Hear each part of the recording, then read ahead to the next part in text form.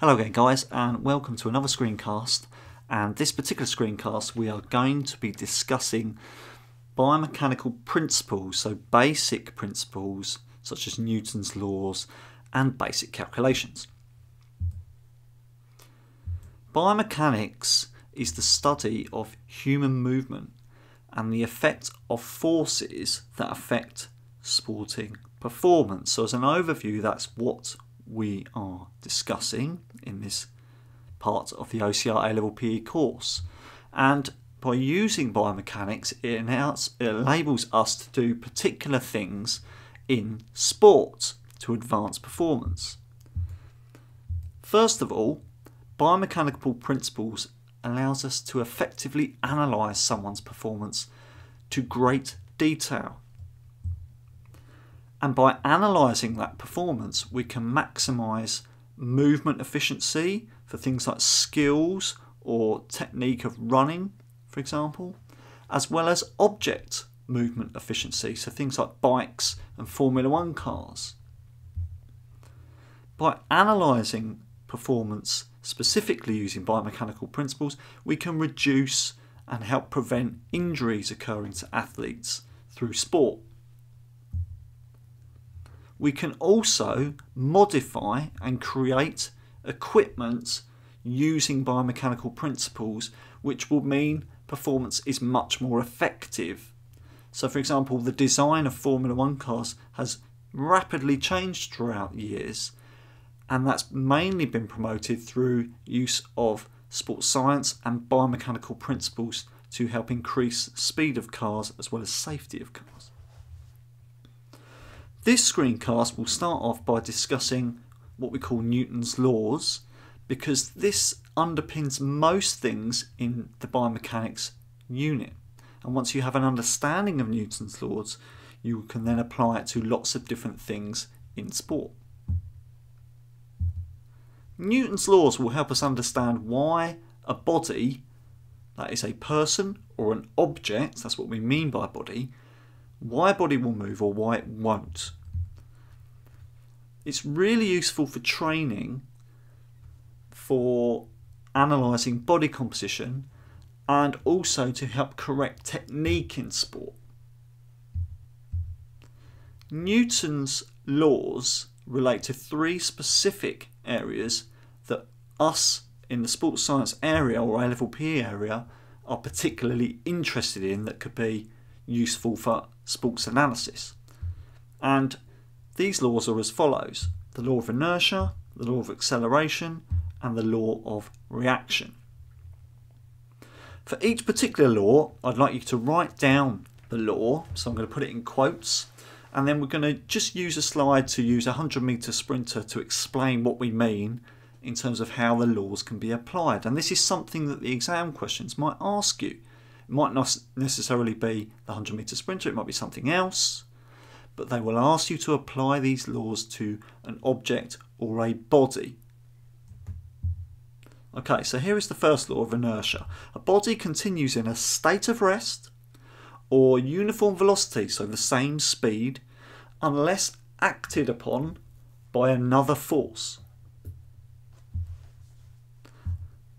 And just to be clear, again, a body refers to an athlete or an object. That's what we're looking at. So if we look at that law in a bit more detail, all bodies, regardless of the shape or size of the body, will have a mass that gravity will bring to the ground. So thinking about Newton's laws, he invented this idea of gravity. The body will be brought to the ground somehow. And therefore inertia just means how resistant is that body, so the object or the person, to changing the way it moves, its state of motion. The bigger the mass of a body, the harder it will be to change its state of motion or to move it, and therefore you need more force to move that body. But essentially what we're talking about is the resistance of a body to motion. So if we look at a 100-metre sprinter as seen in the picture, as the athlete is stationary in the blocks before the starting gun goes off, this is a good example of inertia. The athlete's body is stationary, it's not moving, and therefore it doesn't move until another force is acted upon it. For example, the athlete would then push against the blocks, which is another force. Okay? So the athlete remains stationary in the blocks until another force is acted upon it. That's a good example of inertia.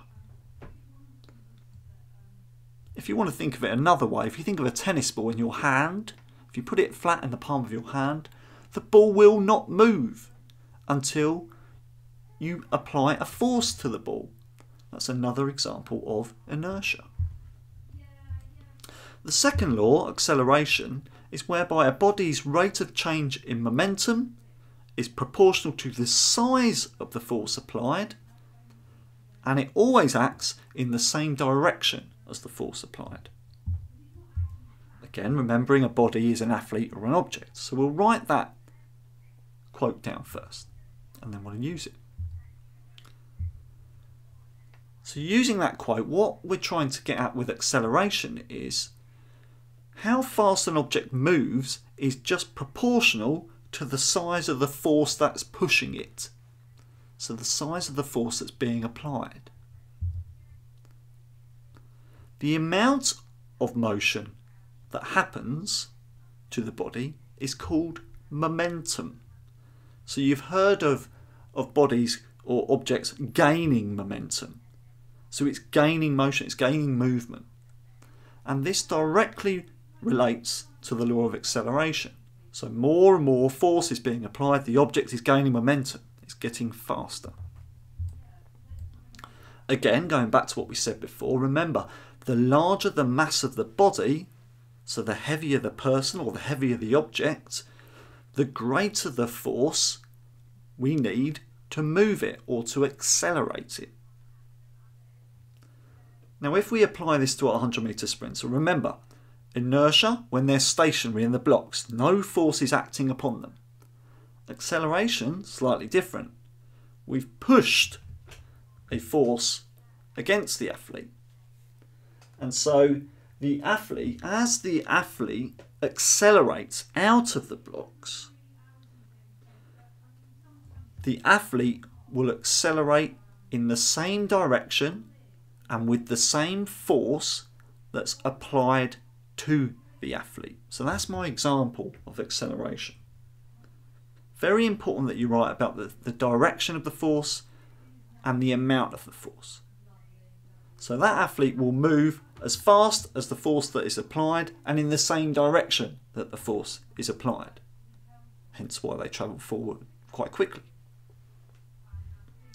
The third law is called reaction. And simply, this is for every action force applied to a body, there is an equal and opposite reaction force. Again, body meaning athlete or object, which we've discussed a few times now.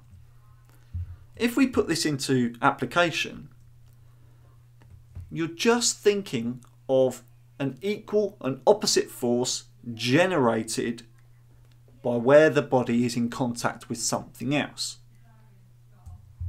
So for example, for our 100-metre sprinter, as the athlete pushes into the block, the force they push into the block with their feet or using their rectus femoris and bicep femoris or gluteus maximus is pushed back by the block itself.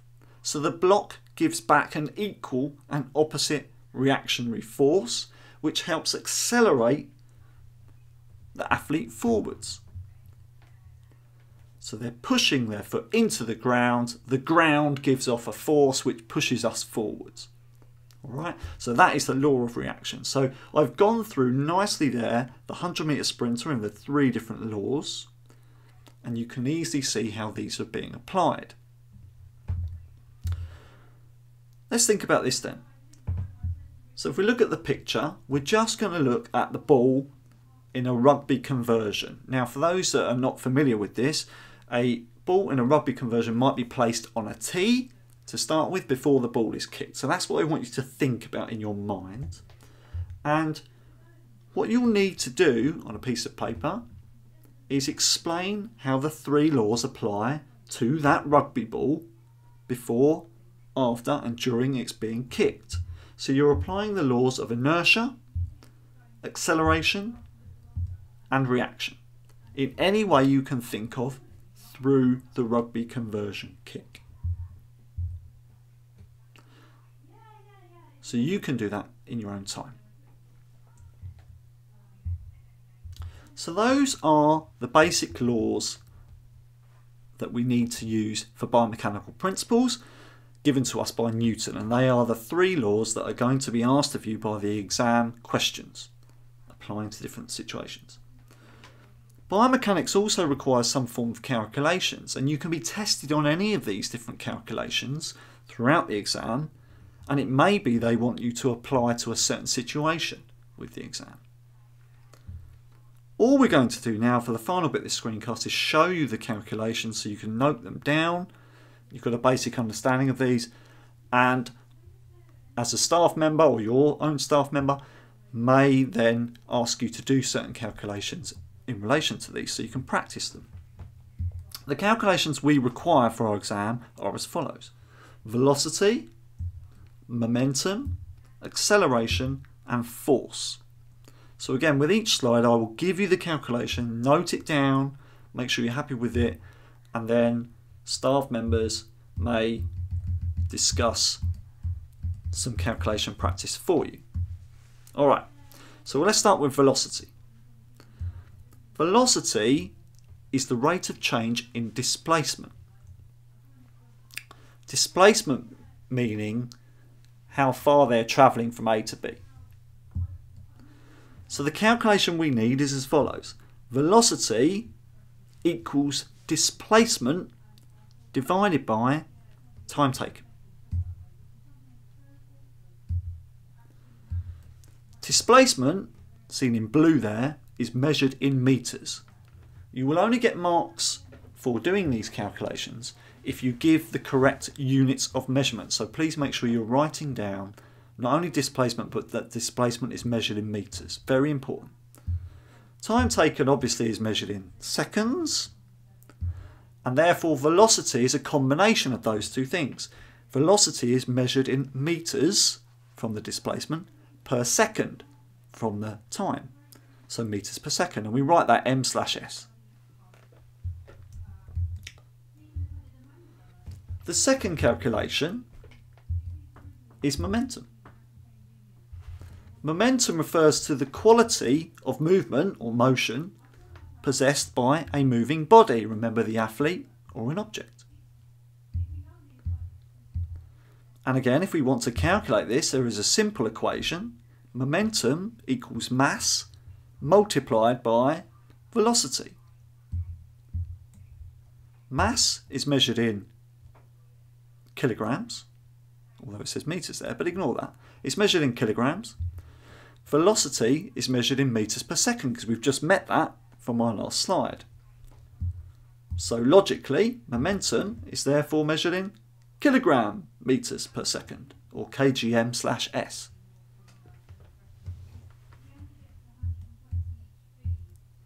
The third calculation we will require is acceleration, and acceleration is the rate of change in velocity.